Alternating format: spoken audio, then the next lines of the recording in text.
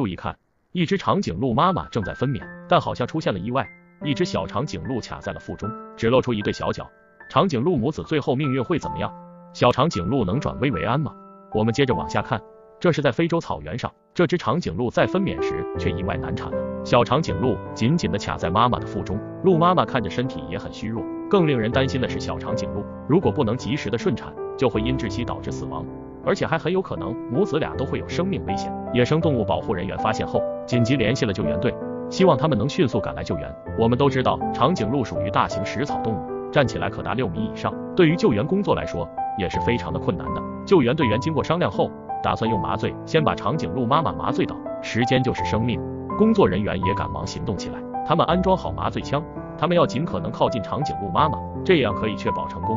如果第一次失败，可能会导致接下来的工作会更困难，因为野生动物对人类是很抵触的，长颈鹿又是非常危险的动物，很有可能会对人类发起攻击，所以这也是非常危险的，稍不留神就会有生命危险。还好这次的行动很顺利，当麻醉起作用后，长颈鹿妈妈便倒在了地上。为了确保长颈鹿妈妈在救援过程中挣扎，救援人员打算把长颈鹿妈妈的脚部绑住，然后眼睛蒙上一块布。这一切完成后，救援人员开始对长颈鹿妈妈进行救援。经过救援人员的仔细检查，小长颈鹿由于卡在肚子里的时间过长，已经失去了生命。为了能更快的让小长颈鹿出来，救援人员只好用暴力的方式，他们用绳子绑住小鹿的脚，使劲的往外拉，希望这样能更快的把小长颈鹿从妈妈的肚子里拉出来。可以想象长颈鹿妈妈要受多大的苦，但救援人员的方法并没有起效果。这时长颈鹿妈妈已经被麻醉，但一样很痛苦，这疼痛也许只有作为妈妈的人才能体会。长颈鹿妈妈在不断的挣扎着，救援人员也不忍心看着她受苦，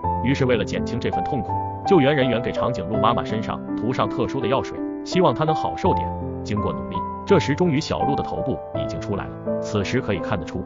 小鹿没有了任何的生命迹象。经过救援人员的救援，此时长颈鹿妈妈已经承受了几个小时的痛苦，最后工作人员给长颈鹿妈妈涂上药，希望她能快点康复起来。长颈鹿由于体型很大，而且脚和脖子也很长，所以在野外很大可能会出现意外。眼前的这只长颈鹿不知道怎么了，脖子上挂着一个大轮胎，如果长时间不取下来，可能会导致窒息。救援人员也再次出发，帮助这可怜的长颈鹿解决困难。这次他们还会顺利的成功吗？救援人员也很专业，很快把这长颈鹿给麻醉了。救援人员把长颈鹿放倒在地上，他们也特别的小心，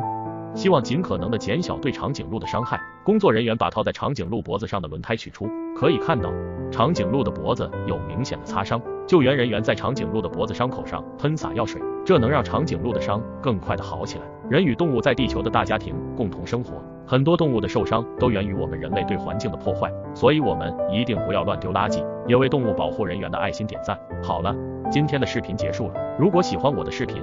小伙伴别忘记了点点关注哦，谢谢大家观看。